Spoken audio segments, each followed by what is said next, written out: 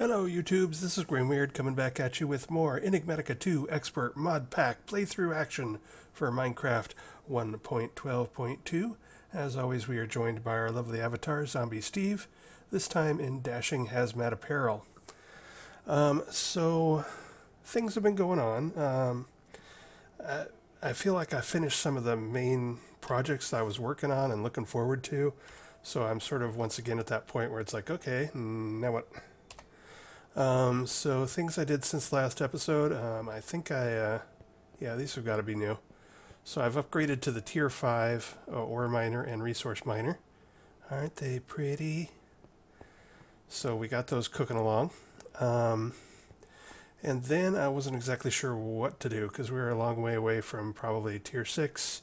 And a lot of the things that I was looking at took things I couldn't quite do or didn't quite have or needed me to get back into magic, which I wasn't quite in the mood for.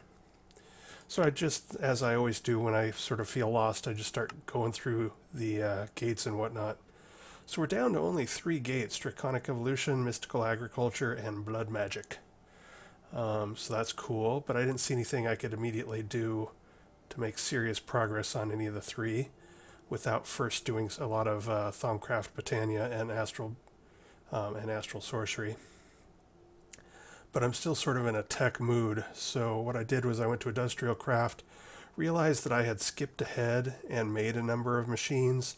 Like I'd made a fluid solid canning machine, a metal former, but I had skipped a few things like the electric furnace. And I realized that, I could, with not too much effort, now that I have both advanced machine casings and basic casings and all of that auto-programmed, that I could actually bust through a lot of this and get a lot of these unlocked pretty quickly. And so that's what I did. I unlocked the electric jetpack, the MV, the HV, the EV, the CF sprayer, the electric furnace, these 2 that I had already made, the block cutting machine. I did basically the generator, the geothermal, the solar, the semi-fluid, and the kinetic generators. I busted out the induction furnace and thermal centrifuge, recycler, mass fabricator, pattern storage scanner, replicator, and I already had some iridium, so that completed. So there's 2 sort of reasons to do this. One, I need IC2 Industrialcraft 2 fissionables, like a tiny pile of plutonium and things like that, to progress on some of the other tech things I'm working on. So I really sort of needed to figure out what was going on with Industrialcraft 2 and their nuclear stuff, the nuclear option there.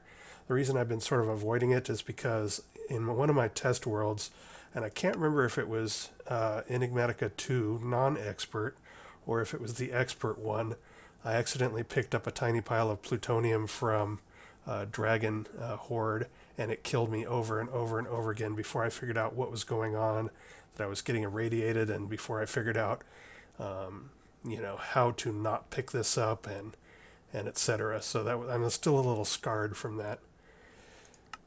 So I've been sort of avoiding going down that pathway until now, because now I need things like tiny piles of plutonium for other packs. And then the other thing is that I occasionally look for inspiration from other playthroughs from Enigmatica 2, from people who actually are sort of experts or actual real experts. Because again, I'm sort of new to a lot of this stuff. But people like Direwolf 20 and Iteration Funk and Hypnotized and people like that, Mischief of Mice. I sort of watched some of their videos, and definitely some of them are really into this whole UU matter thing. UU matter allows you to replicate items, so that's apparently a big deal. I haven't really felt that it really required it yet, but apparently it takes a lot of pre-work and pre-generation to get the UU matter necessary to do things like run the replicator. So I thought maybe I better get that going sooner, rather than, it's probably way too late already, but to try and get some of that out of the way. So I busted through a lot of this, opened a lot of loot chests. we're not really at a stage anymore where too much exciting stuff comes out of loot chests. We've pretty much seen, I think, most of the best that the loot chests have to offer. So again, I got, some nice foods that I hadn't eaten. And that reminded me that one of the things I hadn't done was cooking for blockheads, and that, as you can see down here, the first row of orange hearts came really quick, and the first 4 or 5 yellow hearts came really quick because I was just tasting one of everything I found and made. But now we're getting to a point where the last 2 or 3 hearts have been super slow, and while I don't feel like I need a lot more hearts, again, it's probably a good thing to do. So one of the things I also did was, because another thing, it was one of our gates, so under getting started there was cooking for blockheads, and I already had cow in a jar. In fact, I already had 2 of them from loot chests, so I wanted to get those knocked out. So I made a bunch of cooking for blockhead stuff, a cooking table, an oven with a bunch of, bakeware stuff from Pam's Harvest Quest, Harvest Craft. I put a lot of food ingredients from my ME system into the kitchen cabinet and the kitchen counter.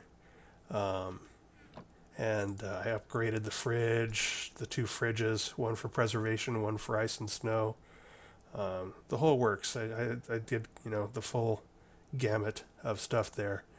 And I have to say, it is pretty darn cool in that when you open this cooking table, it'll show you all the things you could theoretically craft, and many of them, if I mouse over them, I have not eaten yet. So I made myself a small selection of things, some veggie strips, some dried soup, just a few things to try the next time I'm actually hungry. So that's cool. The milk in a jar is sort of cool. It just sort of auto fills up like the aqueous accumulator or something like that. It just sort of fills up with milk, and then when you use recipes, if it's part of the multi-block structure, it just automatically grabs the milk from the jars. So that whole thing is sort of cool, and all of these pieces are pretty cheap to make. I think the only reason I avoided doing it early in the game was I didn't have terracotta easy at hand, and a lot of them take terracotta, and I was focused on turning my clay into things like, smeltery stuff and etc. But definitely on a future playthrough, if I were to do Enigmatica 2 Expert again, I'd probably get this going a lot sooner in the pack and concentrate a lot faster and earlier on expanding my hearts. So that's going on.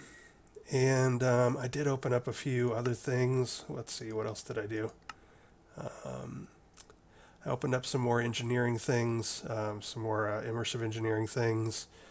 I think that was the main thing, was the NucearCraft. Between it taking its own power source in EU and the not wanting to get into radiation because I wasn't quite sure what was going on there, I'd sort of been avoiding it. Other than the compressor, I haven't really needed a lot of machines from it until now, probably.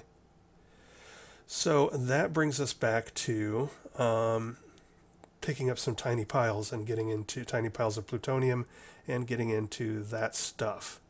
So what I've got going on here is I've made a scuba helmet, hazmat suit, hazmat suit leggings, and rubber boots from Nuclearcraft 2. The thing that I'm not quite sure about is I tried to figure out what was going on with radiation in this server, and I think at least the version of Enigmatica 2 Expert that I downloaded, I believe radiation is turned off for Nuclearcraft, but is still on for Nuclearcraft 2. And whenever you look at some of these things, like the hazmat suit, you can add Nuclearcraft radiation shielding to it, and if I click on this, it gives me a recipe.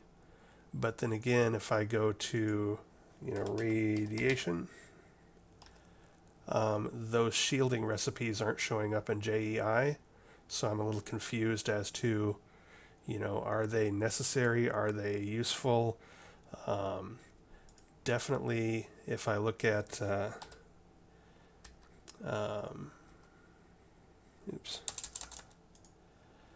if I look at the uses for it, there are recipes to add it to stuff. So you can add heavy radiation to things, the radiation shielding, including ton. You can see there's 150 pages here or whatever, including the armor that I'm currently using, with just the flux infused. I could, in theory, add it to that. So here's that. So this is the stuff I'm currently using. I could add heavy radiation shielding to it, but it's not clear if the Nuclearcraft stuff actually does work on the IC2 radiation, or if it's even needed, or what exactly is going on. So that leads us to today's little plan, which is I've made the IC2 suit. From what I understand, I should hopefully be able to pick up tiny piles of plutonium just with this. If not, I've got myself 4 heavy radiation shieldings to add to this. And then the other test we're going to do is to add 4 heavy radiation shielding to the flux infused stuff to see if that works. So that's the plan for today. So I have turned on the beacon to a couple of locations where I have left tiny piles of plutonium in Dragon Horde chests. So we're going to go ahead and head on out to one and do some experimentation. I have 60 levels of experience, and I probably am just going to kill myself anyway, because right at the moment I don't think I need experience for anything, and it comes pretty fast when you have a mining pick that gives you experience. So I think what I'm going to do is run up here, and I'm going to get naked, and I'm going to grab the tiny pile and verify that I die. And then I'm going to come back, and I'm going to put on the hazmat suit and pick it up and see if I don't die. And then if I don't, I'm going to add the heavy shielding to my flux infused armor and see if I can pick it up without dying with that. So that's sort of the plan here. This is a long ways away.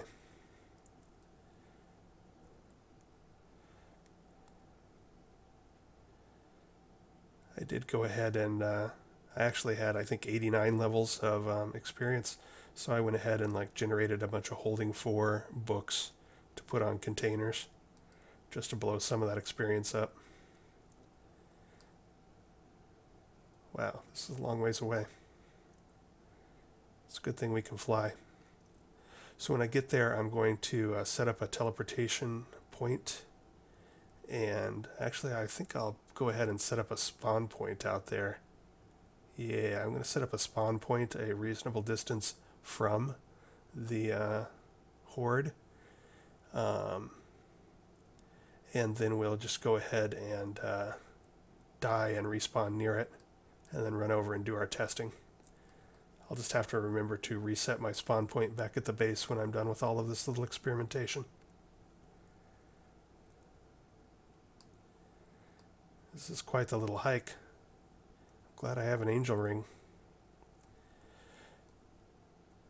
One thing to come from this is, I've never been to the end in any game, and so I've been sort of avoiding it, which is probably stupid. I'm sure I could go there and tear it up and get lots of good stuff. But since I got loot chests that gave me the dragon breath, the chorus fruit, and the nether star that I needed, I haven't really bothered. And what this has taught me, actually using an angel ring for the first time, is that I wants it, I needs it, and on my next playthrough of anything, I will probably be pushing the boundaries to try and get that ASAP, which I'm sure is not news to any other real expert that has actually done that. Alright, we're almost there. Sorry for the babbling and the long flight, but I probably should have jump cut this, but I just thought we'd play it straight. Come on out here and see what's going on. I should pick up that wool on my way back. I think I'm running low on wool. Alright, so we're going to set down over here, and I am going to wait until dark, set my spawn point in this village. I'm going to put all of my gear in a couple of crates, and then we're going to run over there naked and pick up a tiny pile of plutonium, because that's the way we roll. So I'll be right back. And we are back. So I have put all my stuff in here. I've set my spawn point to this village near our test tiny pile of plutonium. And so actually, let's do this the full Monty. We're going to go ahead and take off everything just to verify that this is the thing that was killing me and is the problem. I better take off my baubles as well. When I say full Monty, I mean full Monty.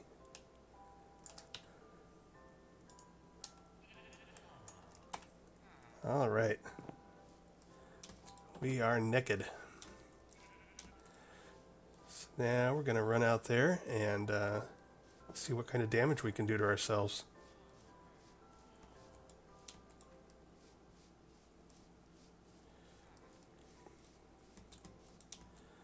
I probably could have been a little closer to this. It's not too far. So from what I understand, if IC2 radiation is on this version of what I'm doing, thorn. This is fine when it's in a chest. It's fine when it's in my ME system, but it radioactivizes me and gives me radiation sickness and kills me dead quick. Tiny pile of plutonium from NucearCraft. So let's pick it up and see what happens. Oh yeah.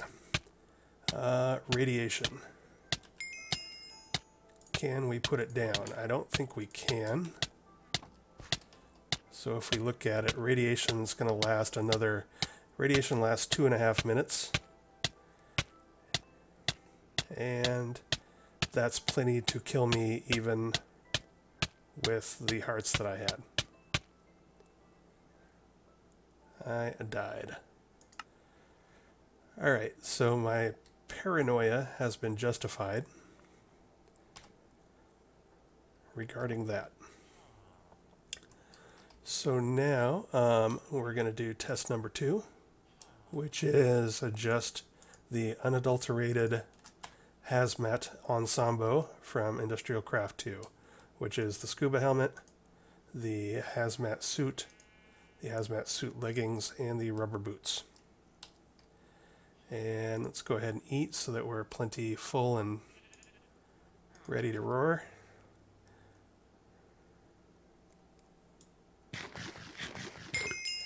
Actually, this is an excellent time for me to eat a bunch of that new food that I got. Which one's it in? Let's pull all these down and eat some food real quick. See if we can gain ourselves more hearts. That's not it. That's not it. It's always the last one you check. So I'm going to go ahead and grab some of this and just try some of it. Lovely. Stock. Okay, that's just an ingredient. Veggie strips. I gotta wait for some health to come off.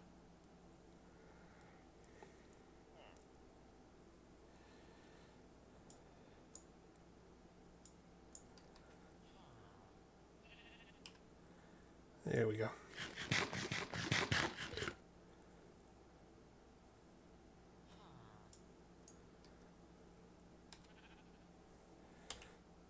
See what my nutrition is doing.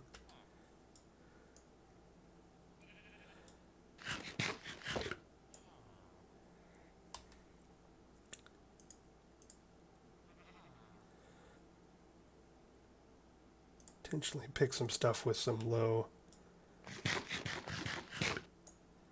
nutritive value so we can get more stuff eaten.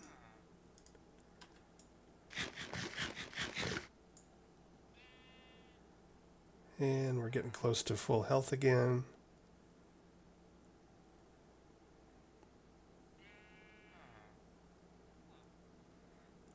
Did we lose a heart from dying? I don't know. Maybe.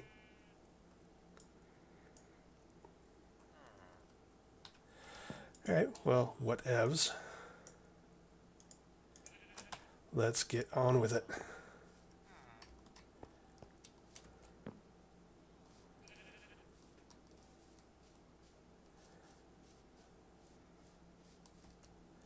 Alrighty, so back we go. This time with the IC2 Hazmat Suit on.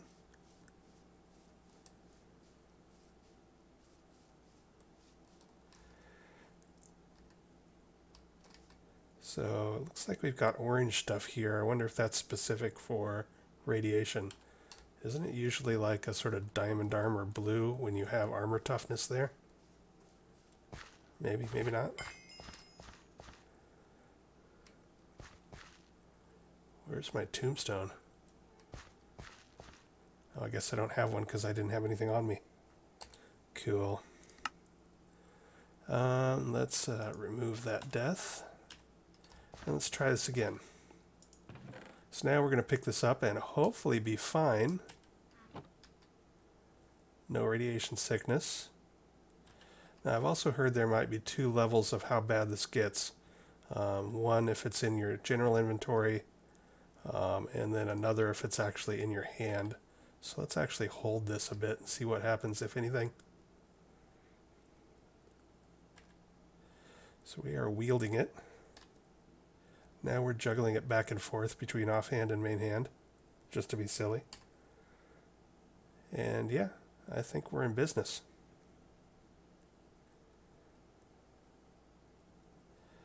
I don't see, I think Nuclearcraft, when its radiation is turned on, it gives you some sort of little rad meter, or maybe you need a bauble or gadget to see that. I'm not sure. But anyway, so far so good. I think the hazmat suit's going to work out for us.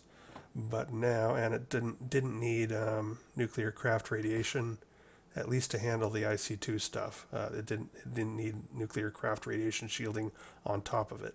Now it might to handle Nuclearcraft radiation if Nuclearcraft radiation was turned on.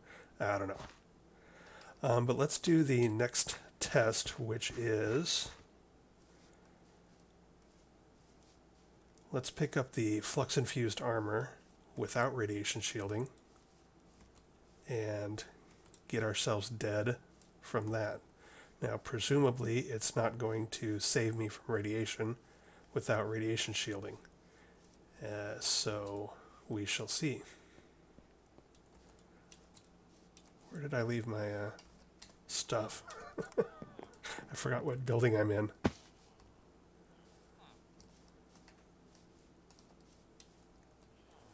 I'm in the Jam Guys building.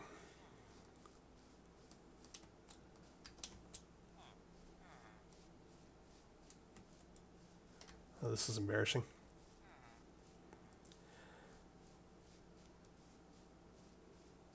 I think it's over here. There it is.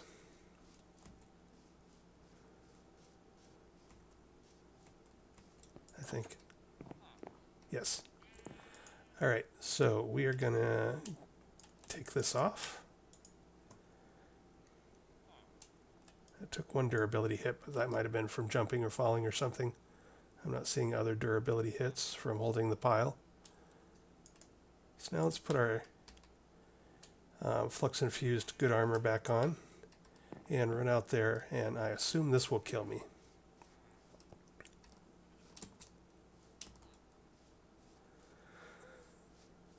Definitely should have set up the spawn in the base a little closer, but I'm not exactly sure. So I think when this stuff is lying on the ground or outside of a chest, it has a radius of badness on it.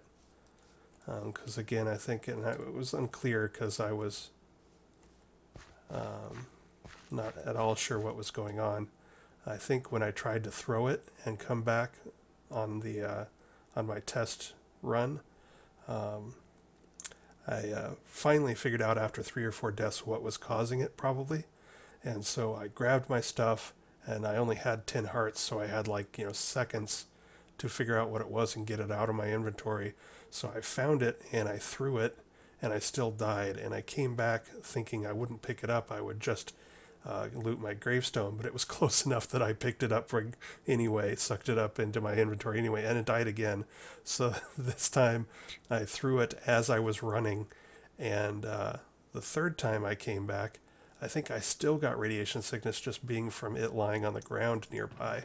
So it was all a bit of craziness. All right, and so radiation, 2.5 minutes. Done deal. So we'll put that back, and we will die with honor as the scientists that we are.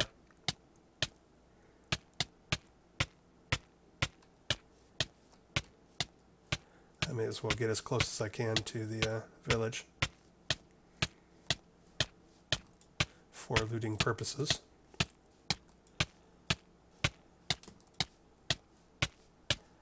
Oh, this looks like a lovely place to die.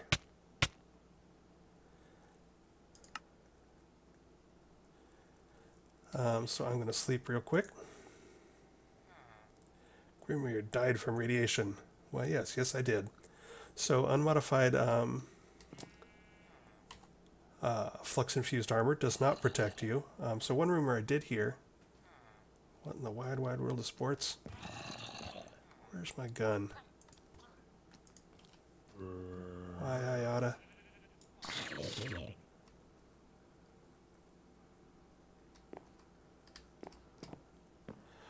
But I have heard, when I was Googling this, trying to figure out what was going on, that the IC2 quantum armor will protect you from radiation in its unmodified form.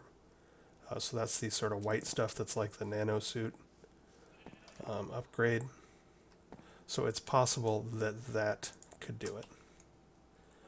So let's go pick up my stuff, and we're going to now put the flux infused, the heavy radiation shielding, and we're all good here. We're going to put the heavy radiation shielding into my flux infused armor, and then see if that protects us from the tiny pile of plutonium. The reason I might doubt that is because this stuff is Nuclearcraft, whereas the tiny pile of plutonium is IndustrialCraft. So I'm not sure if it's the same radiation or what. I can't remember if I brought a crafting table, but I do have wood, so we'll just do that. Alright, so now get this off of me. And let's see what happens here.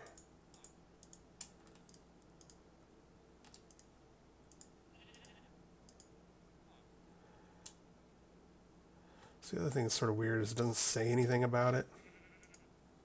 I don't know, so we'll just see, I guess. It's letting me at it.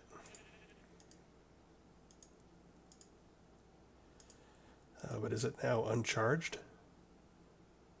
It's now uncharged. All right. So that may be a problem. So what we're going to do about that is we are going to break out, let's do the shovel. We're going to set the brown magic teleportation to right there. And we're going to break out our hammer. And we are going to teleport back to base and charge these bad boy up just in case that matters. Because there's no way, shape, or form that these will ever be uncharged when I'm out running around. So there's no reason to test if they will work uncharged. I don't think these have ever, with holding 4 on them, they have 2.4 million RF of a charge, and I don't think even fighting and running around since I put this on, I don't think I've ever gone below about 2,390,000. So we got charged for days on these bad boys. So we'll take a moment. Fortunately, these charge faster than the nano suit and the quantum suit. So we will just spend a few seconds here Da, da, da, da, da, da, da. I could jump cut for this, but I'm not in the mood to stitch things back together today, so bear with me. We'll be done in a moment.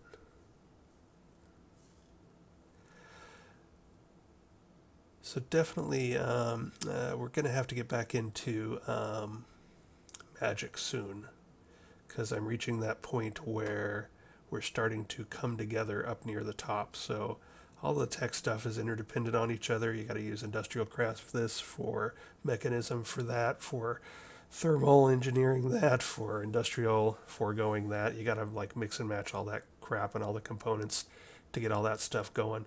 And definitely when you're moving up the magic tree, you got to use Plutonium, Thaumcraft, and Astral Sorcery things all together to keep that moving. But now that we're reaching the top of the gates and the top mods in this pack, now we're starting to see that crossover where you have to use the magic stuff in the tech things and have to use the tech things in the magic stuff. It's turning into a whole big thing. So, alright, and we are back. So just for safety, we're going to throw all that in there. We're going to put this on. But I do sort of want to milk the tech thing a bit longer. There's definitely a few more things I want to do. Should have eaten some food first, but shouldn't matter for testing purposes. We're either going to get radiation sickness or not, with the Nuclearcraft heavy shielding installed in our flux-infused armor when we pick up the IndustrialCraft 2 tiny pile. And there's your answer. So let's head on back. And this looks like a good place to die. So the Nuclearcraft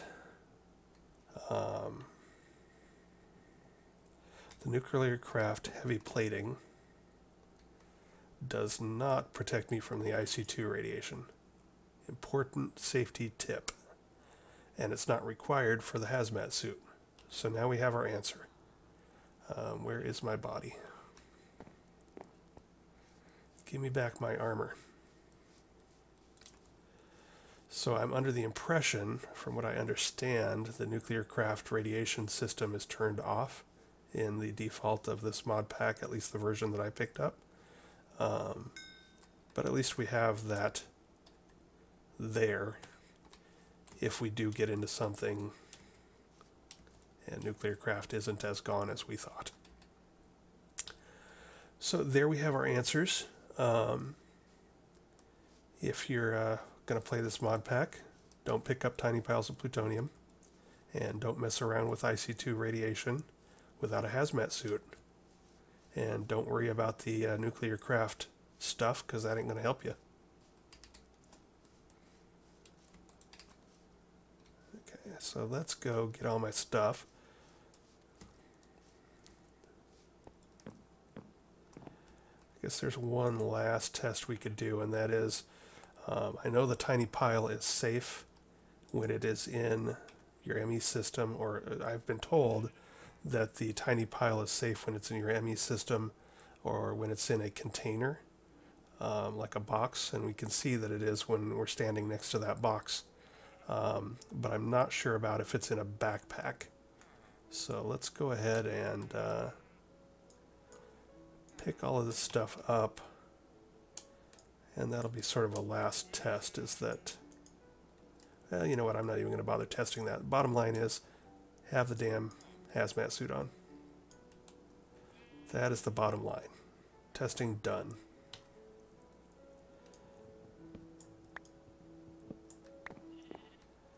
So what I'm going to do now, well, we'll just go pick it up. It seems wrong to not just go pick it up now that we've gone through all the testing to make sure that we can pick it up safely. So we are going to go pick that up, and we're going to go pick up the other one. I think I've only found two. At least I only marked two on my map. I think there might have been a third, but I think I forgot to mark it on the map, so I'm not sure where it is, if there is one. Which was not the brightest of me, if that happened. But, you know, whatever. So, yes, we're going to go pick up the tiny pile in our hazmat suit. And then go pick up another one, and we're going to get those into our ME system. And then we can start making more of them, because I think I need 3 of them for some recipe, which is what triggered all of this. There's some recipe I wanted to make in Nuclearcraft or something. So pick it up.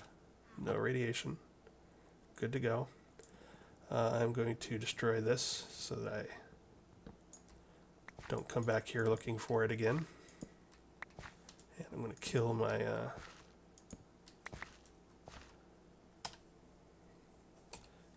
kill all of these.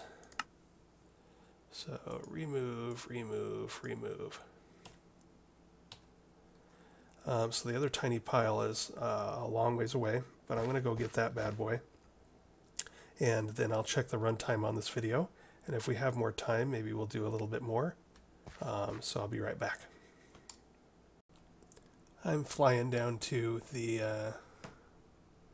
other tiny pile, and I did cross into some bamboo forest, and I don't think I've shown amphitheres before, but they're like little flying critters. I think you can tame these guys and use them as a flying mount like the hippogriff. I don't think they're hostile, unlike the Stygian birds, but they're pretty cool looking. I think they will fight back if you attack them. And they come in a lot of different colors. So those things are pretty cool. And I think they tend to be in jungles or jungle-like biomes. So it's the first time I'm flying over this bamboo forest. And first time I'm seeing them in this playthrough. But I did encounter them in one of my trial worlds when I was running around exploring. Another cool structure.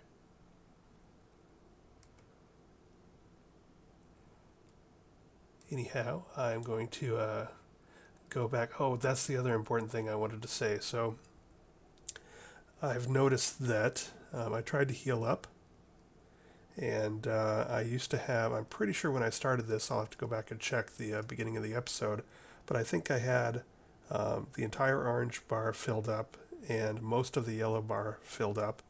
I think my yellow bar was at maybe like 8 or 9. And now I have eaten food and tried to heal up, and I'm down now to only 8 or 9 on the orange bar. So I believe I lost about 10 hearts worth. So that was a costly little experiment we did. I'm still happy we did it, because you got to know these kinds of things. And it's not like when I'm in my normal armor, things have been hurting me much. So I'm not super worried about it. But I'm glad now that I have cooking for blockheads ready to go, so I can try and recover some of that. So that's an important safety tip. Try not to die a lot if you are leveling up your hearts through eating food. Alright, and I'm almost to the other tiny pile. We're going to grab that. We're going to head back to the base. And it looks like the running time is already going a little long, so that will probably be the end of the episode. But thank you for watching along and looking at this experiment. Oh, maybe that's why I think I have 3. Maybe there are 2 here. So there's a second one. I hope I'm right, because I think I need 3 of these for whatever recipe sent me on this tangent. I think I need 3 tiny piles. Hey, all right, that was, you know, I'm getting old and getting senile, but I could have sworn that I had three found, but only had 2 waypoints on my map, and so I was confused. But there we go, we got 3 of these.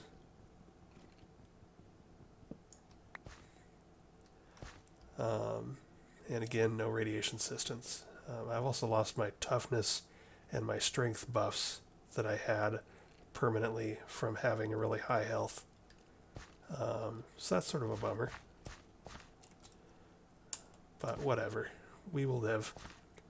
We can get it back. So what else was I going to do? Just check my nutrition. I need to eat some better food. Let's see, I think I have some Plowmans or something around.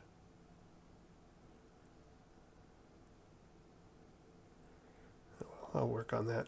I think I have some food that covers all 5 nutrition sources back in the base. So yeah, mission accomplished. That's the thing I was going to do. I was going to real quick see if I can remember. Oh, this is what I need. I need a block of plutonium. So getting into plutonium, which is required for a bunch of stuff, I think the only way to make it is to create blocks of it. And each block requires 3 tiny piles of plutonium, and mana-infused metal, which we can do, and cobalt, which we can do, and cyanite, which we can do thanks to our little extreme reactor we did that turns uranium into cyanite, and an empowered Palace crystal block we could do with our empowerer.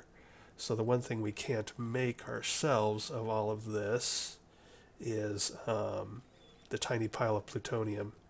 But this will give me enough for 1 plutonium block, which will get me, I think, the whatever, I forget what I wanted that for. Oh, a draconic core to unlock draconic evolution.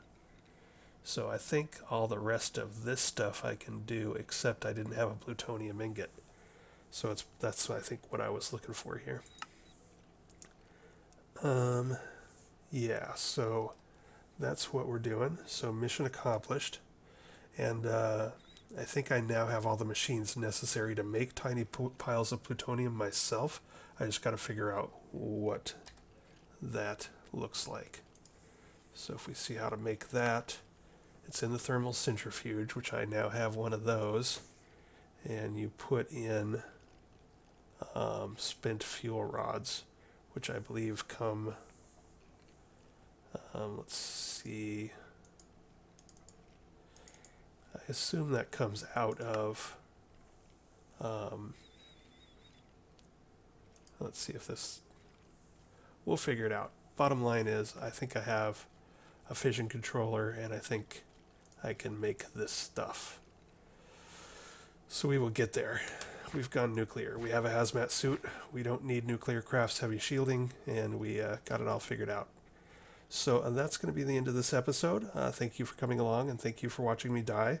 Don't try this at home, kids. I did lose my strength and my some other buff, and I did lose possibly about 10 hearts from all that dying. So be safe out there, and until next time, this is Grimweird and Zombie Steve signing off. Bye.